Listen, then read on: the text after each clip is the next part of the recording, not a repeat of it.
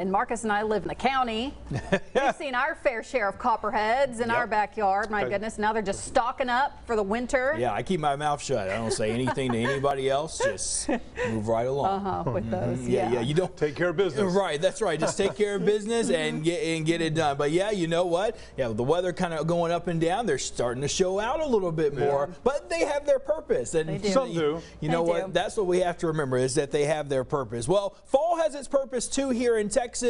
And we're going back to summer. Let me show you the high temperatures this afternoon. We had temperatures today climb on up into the mid and the upper 80s. Couple of spots got close to 90 degrees. This is where I really want to spend a lot of our focus here, because the heat is about to take over. That means we savor another nice night tonight.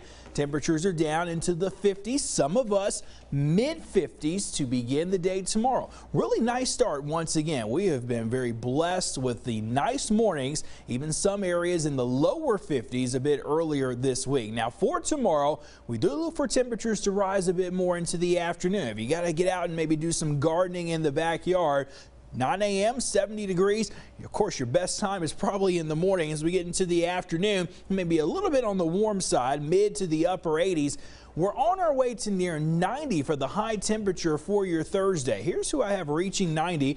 91 Canton, same for Mineola. 89 Henderson, Jacksonville, Crockett, Lufkin around 90, Jefferson at about 90, 87 Gilmer, and Mount Pleasant at about 89 degrees. The key for tomorrow is the humidity is low. You notice those red arrows, they are moving in from the southwest. We're not expecting the return of Gulf moisture to move in for tomorrow. But over the next several days, we will see the humidity gradually intensify. Watch what happens. The ridge of high pressure is going to begin to move in. This is Friday evening, keeps us dry, but once the high really sets up going into Saturday, hotter temperatures. I think Saturday we could easily make a run at 93 to maybe 95 degrees on Saturday afternoon.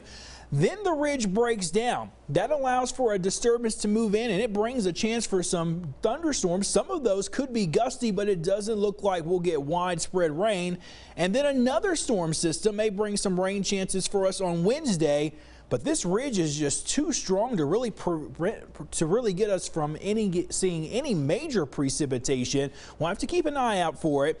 But on Sunday, we are monitoring the risk for the possibility of a few strong storms, mainly in Oklahoma. Some of those could work their way south of the Red River toward Interstate 30, toward I-20. We'll have to watch for that. That will be overnight Sunday into Monday. Essentially, we're not looking at a lot of rain, and it's not widespread over the next 7 to even the next 10 days. So what you see here is the late summer feel. It's going to be humid, especially starting Saturday, heading into next week.